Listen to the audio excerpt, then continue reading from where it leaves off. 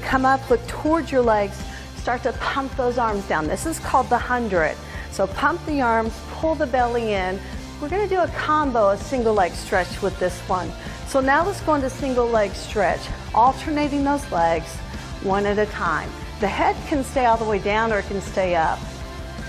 The Lord is our hiding place and our shield, and we hope in His Word.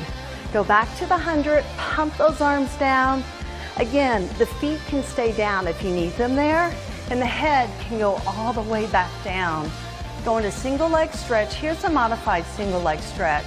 Legs are higher.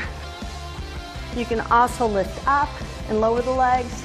Let's go back to the 100. Just pump those arms, navel to the spine. You're doing fantastic. Keep it going. Breathe.